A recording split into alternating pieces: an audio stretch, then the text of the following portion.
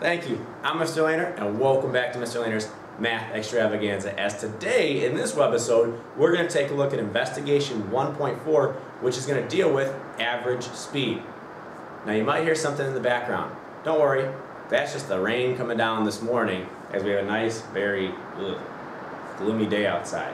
But let's not focus on the weather. Let's focus on our problems up here. If you have your CMP3 book at home, that's perfect. We're going to take a look at problems 12 and 13 from the homework. Let's take a look at 12. It says, Cecilia uses time and distance data from one part of the bike to her test run to draw the following graph relating time and speed. Cecilia forgot to include scales on the axes of the graph. Must have been forgetful, like, maybe some of my students sometimes. Well, let's take a look. Here's her graph. She's got time here on the x-axis, she's got speed on the y-axis, but there's no scale. Basically, there's no numbers saying, there's no intervals like 5, 10, 15, 20. There's no specifics included in the graph. So what are we going to do? We're going to take a look at what this graph might show. Well, I know that it's going to show the amount of speed, or how fast somebody was going, over the amount of time. I also noticed that this line goes straight across. Well, that's kind of interesting. The line just goes straight across. Well, what does that mean? Oh, you know what it means out there? Can you help me out, because I'm stuck? Oh, okay. So, this, you're exactly right. The speed is going to stay the same over the amount of time. So, the speed does not change. Interesting. What might happen if the speed does not change over time? Well, let's take a look at question B. Is the graph most likely a picture of speed for a cyclist, the tour van, or wind over a part of one day's trip? And explain your reasoning about each possibility. Well, let's tackle each one. Let's think of a cyclist, bike riders out there that you like to ride your bike. Do you think your speed is going to stay the same all the way throughout? It's always going to be constant? Of course not. You guys have already done the first 3 investigations. We know this. Think about riding your bike in the neighborhood. If you're going at a speed, let's say you're going down a hill, what's going to happen to your speed? Yeah, you're going to increase. That's the fun part, right? You're going to put your feet off the pedals, just let yourself go down. Well, if I'm going down the hill, eventually sometimes I might have to go up the hill, and it might take me very hard steps and pedals to get up. My rate's going to slow down. Think about the weather. Oh, today, perfect. It's rainy. It's very windy. I see the rain coming down. If I'm trying to pedal into this wind and rain, it's going to slow my rate down. But if I'm getting the wind at my back, that might speed me up. So it wouldn't make sense for a cyclist to keep the same speed, or a bicycle rider at the same speed all the way throughout. Let's think about a tour van, a car. Can a car maintain the same rate of speed? Now I know none of you can drive yet, which is a good thing. But you might be in the car with your parents. There's a nice handy little thing as they're driving maybe on the expressway. It's called cruise control. You hit this little button, and whatever speed you're at, the car will maintain that speed. So if I'm at, say, 60 miles an hour, going following the laws of the highway here, and you're going 60 miles an hour, you can actually hit this button, take your foot off, and the car, without even pushing the gas pedal, will stay at that constant rate of speed. So yes, it would make sense to say that a tour van could do this. Then lastly, wind.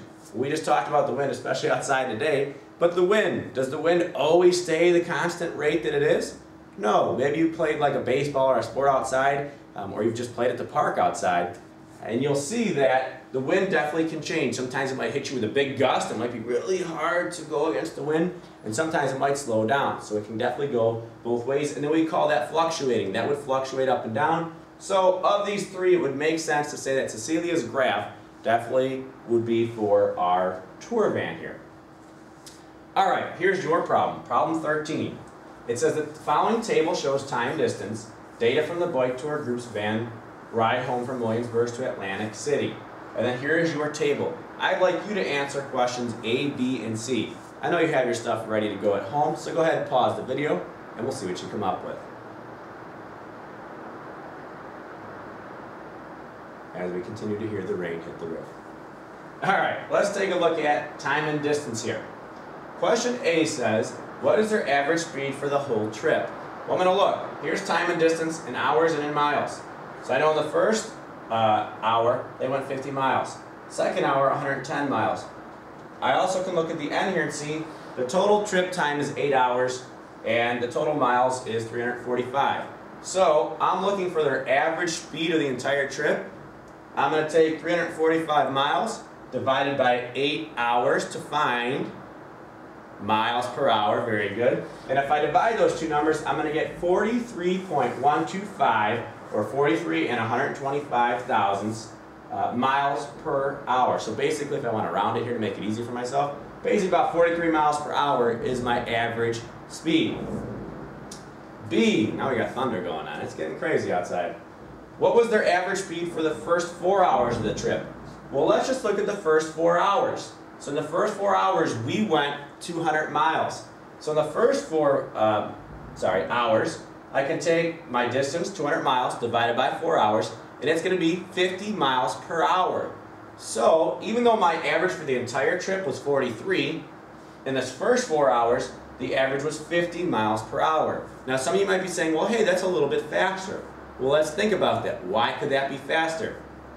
Well, maybe they're well rested, still the beginning, it's the morning. Maybe they had some downhills, maybe the wind was at their back, maybe it was nice sunny weather. So their rate was a little bit faster in this first 4 hours, and it was 50 miles per hour. And then lastly, C. What was their average speed for the second 4 hours of the trip? So now I'm going to look at hours 5, 6, 7, and 8. I'm going to find out the total number of hours. So from 200 to 345, they travel 145 miles in that 4 hours. So if I take 145 miles, divide it by 4, you'll come up with 36.25 miles per hour. So if I'm analyzing this chart now, the first 4 hours it was 50 miles an hour. The second 4 hours, the second half of the trip, it was only 36.25 miles per hour. So I know that the second half of the trip, it was a little bit, their pace was a little bit slower. And yes, that makes sense, because think about anything that you do when you're riding your bike, eventually you might get tired, especially if you're riding over a course of a day for 8 hours. You know that your rate is probably going to slow down. Again, there might be weather factors, there might be the terrain or like the hilly atmosphere that you're kind of going through, or conditions that you're riding through. So it definitely does make sense to say that their average rate for the first 4 hours is going to be faster than for the second hours, based off this information in the graph. It doesn't mean it's always going to be like that, because sometimes you might start off with bad weather or going up a hill, and then the second half might be all downhill. So keep that in mind as well. Like I always say, one of my favorite things or analogies to this is cross-country race. There's a cross-country race at Bullfrog Lake. In the very beginning of this race, it's a 3-mile race. In the first 100 to 400 meters, you run a straightaway, there's a giant downhill, and it's awesome. You run down, you run as fast as you can, then you run the rest of the 2.5 miles there, and then you come back after being exhausted from running.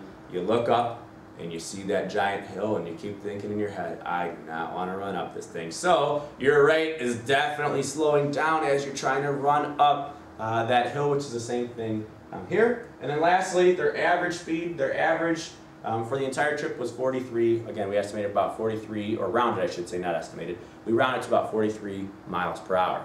Thank you for tuning in to Mr. Lainer's Math Extravaganza. As always, we'll see you next time.